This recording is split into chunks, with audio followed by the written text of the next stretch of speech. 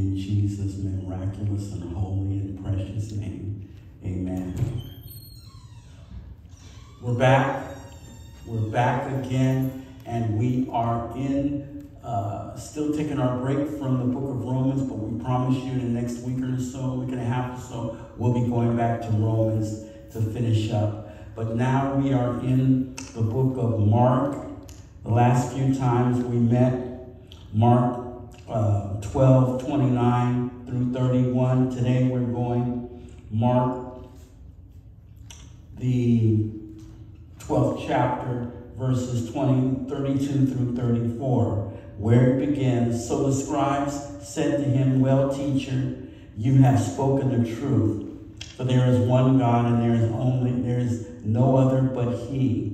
And to love Him with all thy heart, with all the understanding, with all thy soul, and with all thy strength, and to love one's neighbor as oneself is more than the whole burnt offering and sacrifices." Now, when Jesus saw that he answered wisely, he said to him, "You are not far from the kingdom of God." But after that, no one dared question him. And we're going to take our subject from verse 34. You are not far from the kingdom of God. You are not far from the kingdom of God. Now, how did we get to this point in the text? We got this point actually from that back in the 29th verse 30 and verse 31. And then we got from there, from the 1400 years earlier, from the Hebrew Shema. Moses said, "Hear, O Israel, the Lord our God is one, and you shall love the Lord thy God with all thy heart, all thy mind, and all thy soul." Now, Jesus, 1400 years later, our Lord and Savior, Jesus, the only begotten Son of God, Jesus, our elder brother, Jesus, the anointed one, Jesus, the Messiah, the Hamashiach, quotes Moses. So then we go to the 12th chapter, verse 29, and Jesus answered him. The first of all commandments is, "Hear, O Israel, the Lord our God is one. And you shall love the Lord your God with all your heart, with all your soul, with all your mind, and with all your strength. This is the first commandment." Let me say something from that standpoint, because there's a lot of people today who don't love the Lord that way. You have some people that are Christians, they say they're Christians, or to use the term so-called Christian, but they don't love the Lord that way. Then you've got another sub-segment of people who believe in only what they want to believe in. There was a young man I saw on YouTube last night, I guess YouTube or TikTok, handsome young man. He reminded me of myself maybe 30 years ago. And he was talking about, he was trying to bring the Bible in, but at the same time, he was bringing in things that were esoteric. That's a big word that means mystery or mysterious or deep-seated in knowledge. He was bringing in mysticism. He even brought in just a tinge bit of Egyptology, a tinge bit of how can I say this to you, the New Age. Stick with the Bible. Learn from God's word. If you are following God's word, and it says you shall love the Lord your God, talking about God Almighty, with all your heart, listen at this, with all your soul, with all your mind, and with all your strength. This is the first commandment. Love the Lord there. You don't need to bring in other things that will confuse you. You don't have to bring in other things that will confuse other people. Follow what the Bible says and follow the Lord from that standpoint. There's a lot of this going on. And some of you younger people that might be listening to me, hey, you're not the first ones to come up with all this. I dealt with people dealing with this all the way back to the 1970s, and again in the 1980s, and again in the 1990s. My brothers and my sisters, there is only one God, and we shall love him. Listen at this. with all thy heart, with all thy soul, with all thy heart, with all thy soul, with all our mind, and with all of our strength. Number 2, the second is verse 31. And like it, you shall love your neighbor as yourself. Go back and look at the prior video. For there is no other commandment greater than these. We've got to love each other. Stop tearing each other down. This is something I didn't put in the last message. But if you're watching me today and you're non-denominational, you're interdenominational, you're Methodist, you're one of my fellow Baptists, if you're a Presbyterian, Assemblies of God, Congregationalist, Church of Christ, Church of God in Christ, stop throwing rocks at each other. Don't you know those people in the streets don't know nothing about that? They don't know nothing. They see a sign, Church of God in Christ. They don't know the difference between that and a Baptist. If they see a Presbyterian church, they don't know the difference between a Presbyterian and a Methodist church.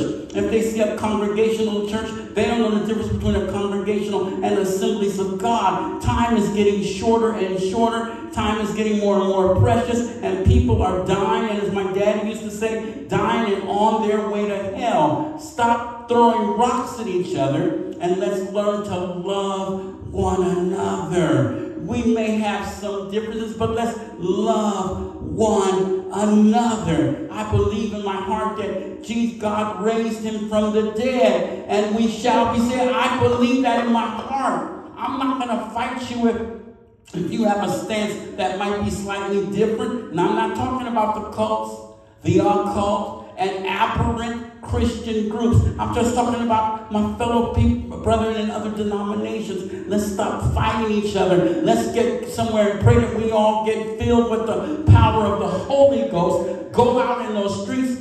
Jesus, like he compelled us to go to highways, hedges, and highways and compel them to come to my house. Stop fighting with one another. Let's love a little bit more. Now we've gotten to that point. Verse 32. So the scribe said to him, well, teacher, you have spoken the truth, for there is one God, and there is no other but he. So he's saying is, well, teacher, right, teacher, kalos, teacher, well said, teacher, you are right, teacher, this is true, teacher.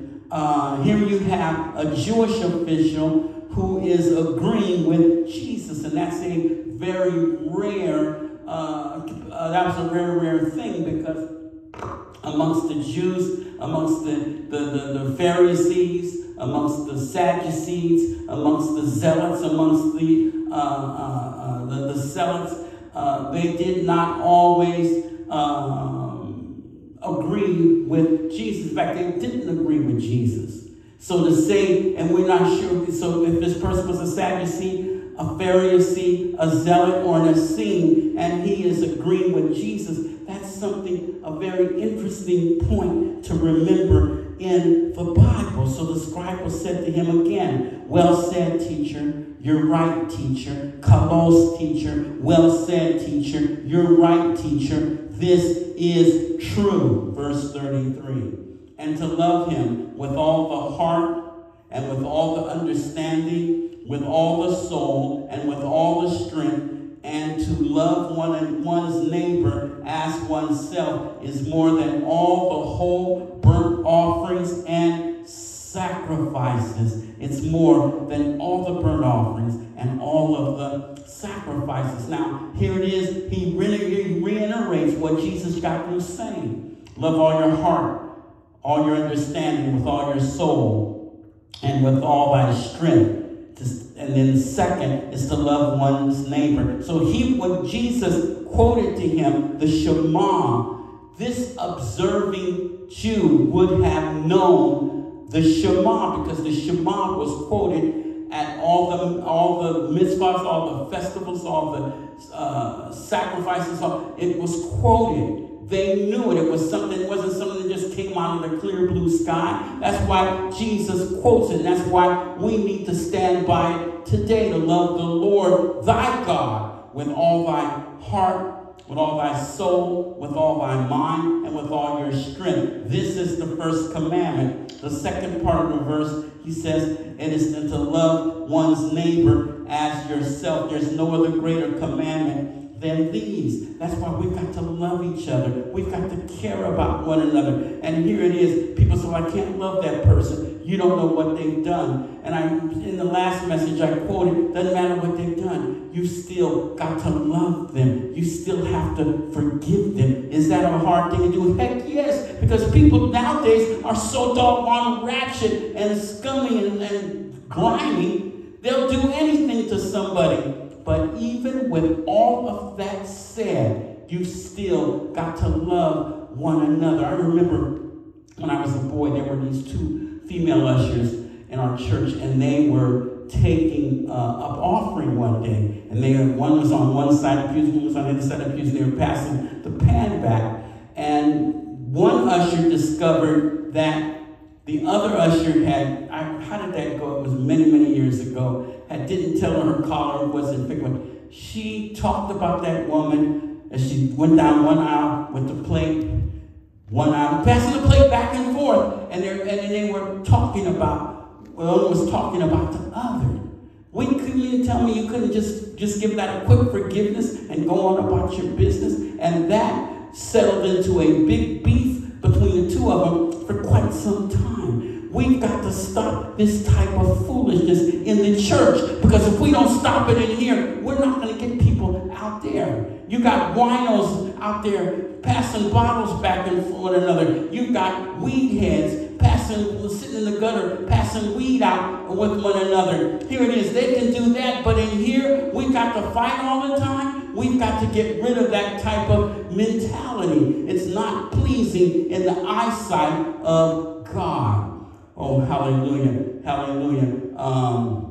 And to love one another as oneself is more than all the burnt offerings and the sacrifices. Now, you have to remember, the burnt offerings and the sacrifices were something that was an integral part of who the Jews were. Their history tells us when some of the big festival days were going on and they were sacrificing that meat, that you could smell that meat for literally, figuratively miles around, just the fat from it, and how fat that. If it was a bullock, if it was an oxen, if it was whatever, it just really smelled good. So here it is. But God says something about then more than all the burnt offerings and sacrifices. 1 Samuel, the 15th chapter, verse 22.